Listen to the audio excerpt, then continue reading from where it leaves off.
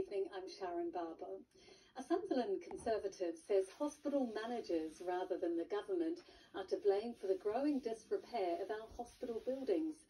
A BBC investigation this week uncovered a surge in repair bills and a series of problems that affected patients.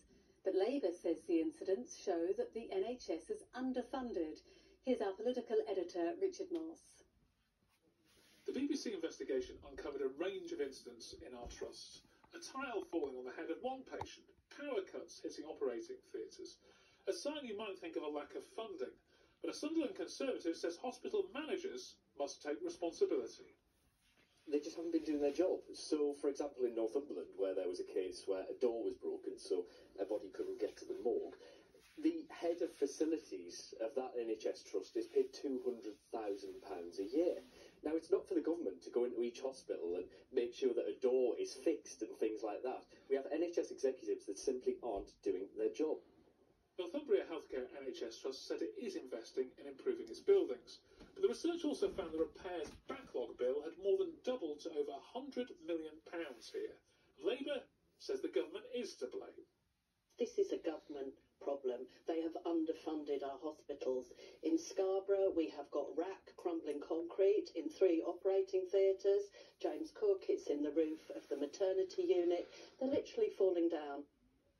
The Lib Dems, though, say hospital trusts need to think of other ways of raising funds, even seeking sponsors for wards.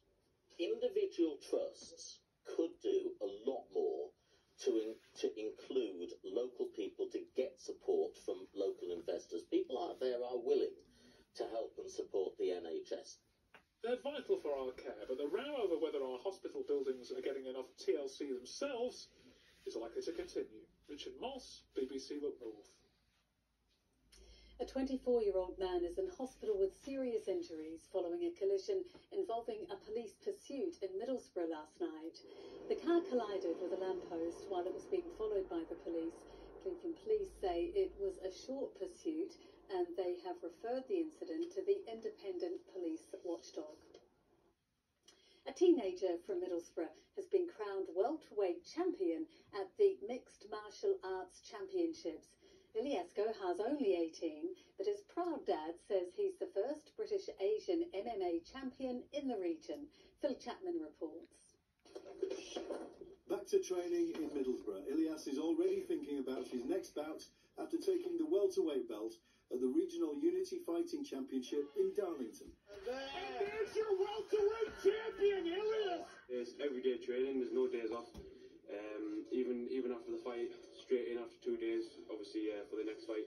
Overall, it's mainly the mental toughness that you need. You need, obviously, the discipline, you need the mental toughness, you need to be able to carry on going even when you're tired, even when your body tells you to stop, you keep going. Keep your hands up. Nice. Ilias's proud dad has been supporting him since he started at 14. I'm very, very proud. We've been working hard to get this, and the sky's the limit now. We've got one title there, we've got another title lined up in end of March there, and another one in June as well. And after that, Ilias and his team have their sights set on the American circuit.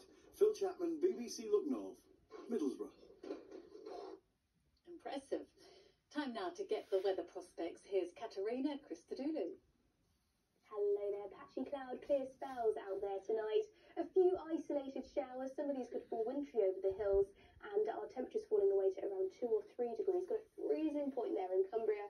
The coldest spots most certainly could see a frost into tomorrow morning. Monday overall, a breezier day. Still got those showers running in off the North Sea.